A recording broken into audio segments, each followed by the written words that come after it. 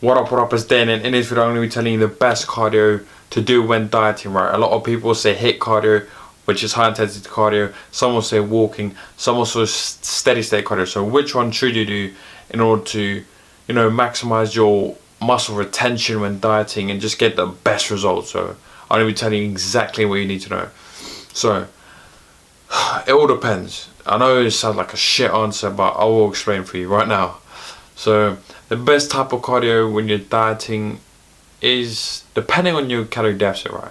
If you're in a real bad calorie deficit, so it's quite aggressive, like we're talking 500 plus, right? You go for rapid fat loss. I'm not going to recommend high intensity interval training because that's just ridiculous, man. Your energy levels are going to be low. It's still going to be slow intensity interval training, right? Let's face it. So definitely not high intensity interval training. The steady state, you could do. Then again though, the cons of this is it can take long. So 1 hour steady state, which is like, you know, just a moderate pace, not even that, on a bicycle, like almost real slow to moderate. Again, the calorie deficit is going to be way too high. So for those of you in a high, like a massive calorie deficit, 500 plus, I want to suggest walking or just any type of cardio that's low impact, right? Because what we want to do is, cardio is not important, that's not our aspect. We're not going to be a marathon runner or a sprinter or stuff like this. We want aesthetics, appearance, performance in the gym, right? So cardio is not that important. We want to just minimize the, what's the word? So we don't want cardio to affect the weight training basically. So definitely walking for that one. Because that's not going to affect the recovery or the weight training, because obviously the insufficient number of nutrients in the calorie deficit is going to be so greater, so all those nutrients need to be for recovery. So anyway, that's that. If you're real aggressive, if you're in like a moderate deficit, we'll say like 400 to 500, you can do high intensity interval training depending on your energy levels, as it's going to be good for like burning more calories after the high intensity interval training. Obviously it doesn't take as long, 10 to 15 minutes, but if you are going to do this route, probably do 1 to 3 times a week. I wouldn't do it anymore, as that's going to affect your weight training again. Especially like your legs and stuff. It's just when you're in a calorie deficit, they don't recover as fast, and if you do train your legs and high intensity interval training, you're looking for trouble.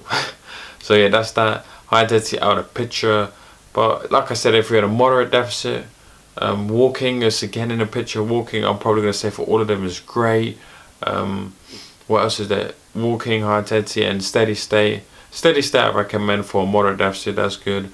Except for, again, it takes long. So again, this is all personal preference. I'm just trying to cover as many most common factors that I can, right? So, and then the last one is for someone that's in a real small deficit, almost on maintenance, right?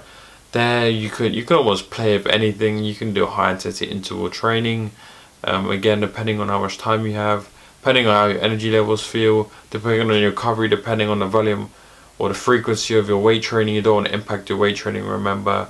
So yeah, if you're in a real slight deficit, you could play with all of them. High intensity interval training, walking again is in all of them.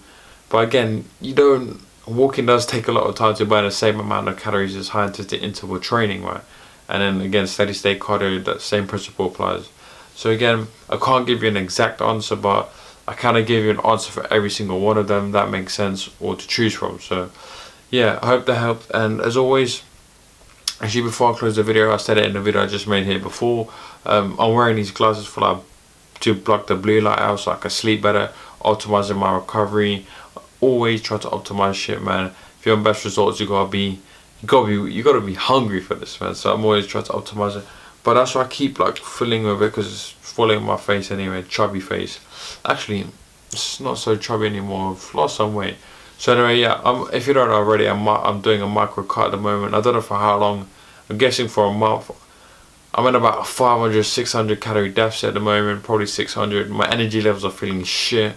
But yeah, that's about it. So anyway, as always, stay positive. Let me know if you found some value out of this, because, you know, I actually do appreciate comments, man, when people say, oh, like, great video, informative, blah blah blah, because then I know I'm making a good video. Otherwise, if it's just left there, no one comments, I'm like, shit, man, I let them down. So anyway, as always, stay positive, stay smiling, and I'll see you in the next one.